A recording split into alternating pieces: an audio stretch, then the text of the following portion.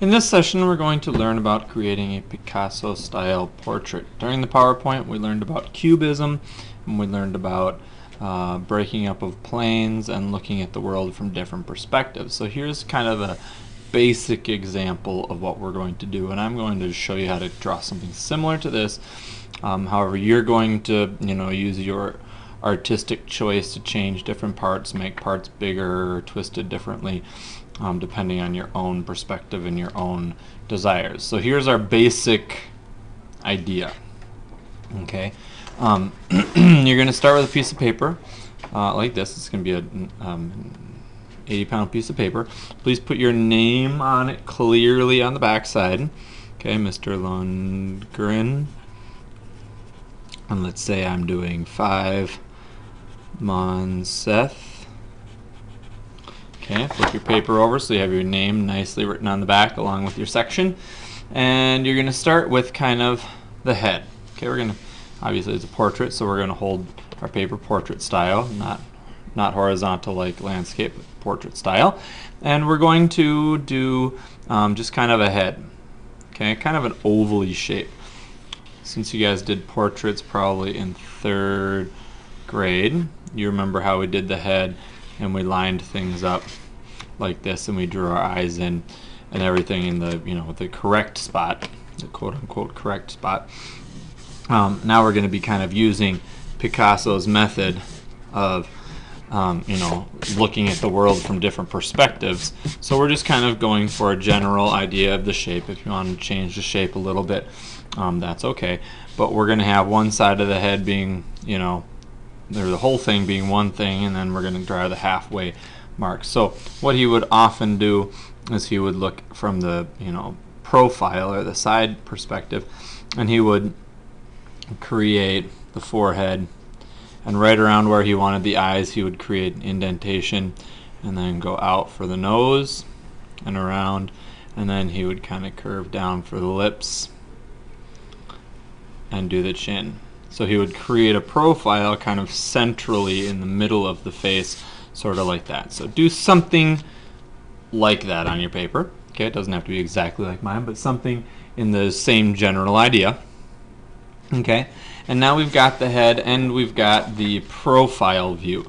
Then let's put the eyes on. Typically he would have this eye, the one that's kind of facing out in front, looking kind of straight out at us.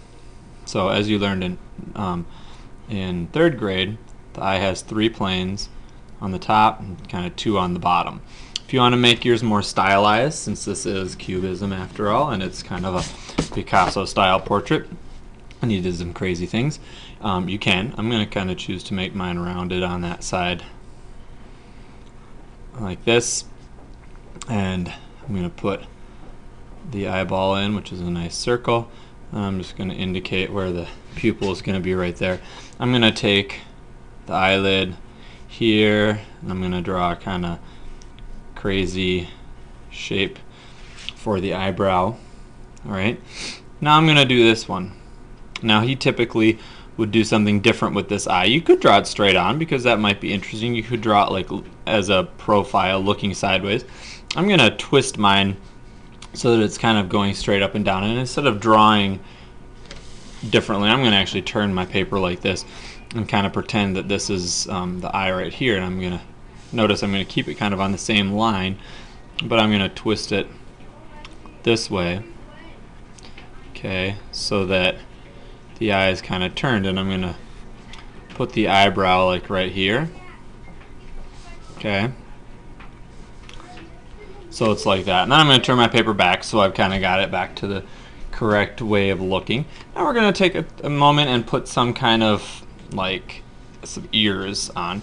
Now normally this ear would be kind of tilted to the side and we wouldn't see it so much. This ear would be turned towards us. And I'm just going to change that around. I'm going to actually take this one and I'm going to turn it towards us more. I'm going to start making my picture a little more angular rather than rounded. And I'm going to take this one and I'm just going to do a little curve right here. He would typically, a lot of his pictures didn't even really have ears in them, depending on the portrait and the style. Now I'm just going to kind of clean up my my chin area here. I'm just going to start from this ear and I'm going to kind of angle it down in. Okay, then I'm going to kind of start from this ear and kind of angle it down in. So we've got more of a like kind of chin, and it's not so round, ovally shaped, but it's more kind of chin-like shaped. Now, if you want to put hair on, you could. A lot of the women hairs, you would kind of curve them around one way and then maybe curve them down over this way. I'm actually going to put a hat on mine just for fun. If you want to put a hat on or something, or put something else on, that's great. If not, leave it off. I'm going to put the hat kind of right here, and I'm going to turn it.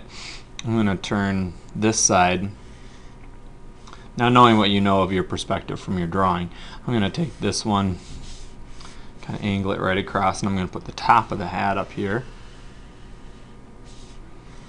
Okay, and then I'm going to start this line down around that way. So we're kind of looking at the hat this way, sideways this way, and then I'm going to turn it kind of to the front that way. So he's got this kind of cockeyed hat on, almost like, you know, if this was just a rounded, you know, straw hat, let's say. It's kind of looking at it from two different angles. Alright, so we've got our ears, we've got our hat, we got something else in there. If you want to put some hair on, I'm going to actually just draw some lines like right here. And I'm going to draw kind of from the forehead down and put a little hair in there. Now we're going to kind of do the neck and the body situation. I'm going to take this and I'm going to turn his shoulder. I'm going to put his shoulder like right here, and put his from his the back of his neck down to his shoulder here. And then I'm going to turn his neck straight, coming right at us with his little Adam's apple here, and the V of his shirt kind of right there. You can choose to do different shapes or different styles or whatever you want, but then I'm going to, instead of, you know, his shoulders turn straight towards us, I'm going to turn his other arm just right around this way. So we're kind of looking, you know, at the front of his shoulder here, and this way we're seeing the profile. So we're kind of twisting again the way that we're looking at him. Again, twisting our perspective. Okay, so we have the basic portrait in here. Now I'm just going to kind of go back and erase some of these lines that are overlapped, like his head line that's underneath his hat here. Okay, so I can, you know, make sure I'm making the lines that I want to make. Now, this is kind of the basic portrait. Whatever you want to do, you can change the sizes, change the twisting, change the profile, change the different kinds of things. We're going to stop this session and we're going to start the next session with kind of the background and the other stuff to do. So that is the end of our Picasso style portrait part 1.